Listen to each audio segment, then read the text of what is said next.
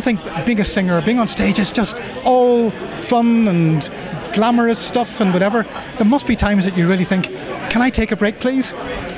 I wouldn't say it like that, but of course it's times where you get tired because it's a lot of work. I don't think people understand, for all the people in this, understand how much you actually do, but it's so worth it. You know, we all do this because of the big dream to be on the stage in Eurovision, so we're so excited to be a part of it, and it's going to be so much fun, and especially opening the whole show. Yeah. You aren't just singers, you are performers as such. Where do you get these skills from? Were you trained when you were kids, or is it just natural? I think, you know, we've been touring since we were 10 years old, so like I feel like the stage is kind of like a safe zone for me. I feel like I can do... For us. Yeah, for us. Yeah. I feel like we can do whatever we want and still feel safe, you know?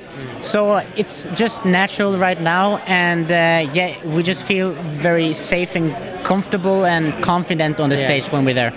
And of course, with the staging that you have, it is an even different, a safe zone as well within that. Yeah, but at the same time, it's very difficult staging as well, because in the start we have these two big walls, which is only 2 meters from each other, and we're gonna also have 4 dancers in there and trying to perform, make it look natural. So we've been we've been practicing a lot on that show. How many times have you each other? Lost count.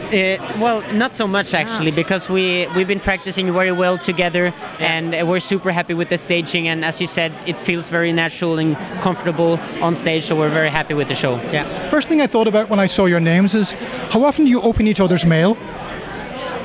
Each other's. Because you're both MA. Oh yeah.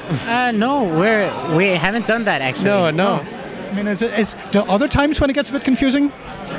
Yeah, I mean, people really don't know who's who every time. Do you like that idea?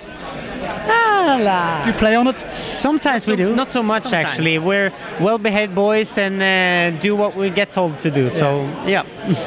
And crossing this border between Norway and Sweden, how do the Norwegians feel about this? I mean, do you get people saying, why aren't you with us?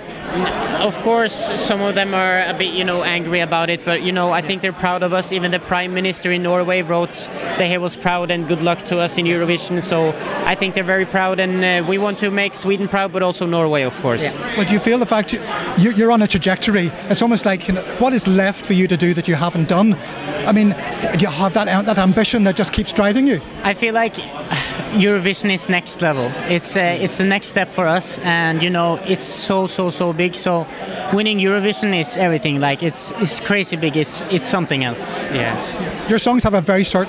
You can understand why you're starting the show, because there's that one that just grabs people and shakes them and wants them to dance. So you can feel the audience reaction whenever you watch the national final. Thank you. For now, I've got to say, tusen takk. Tusen takk.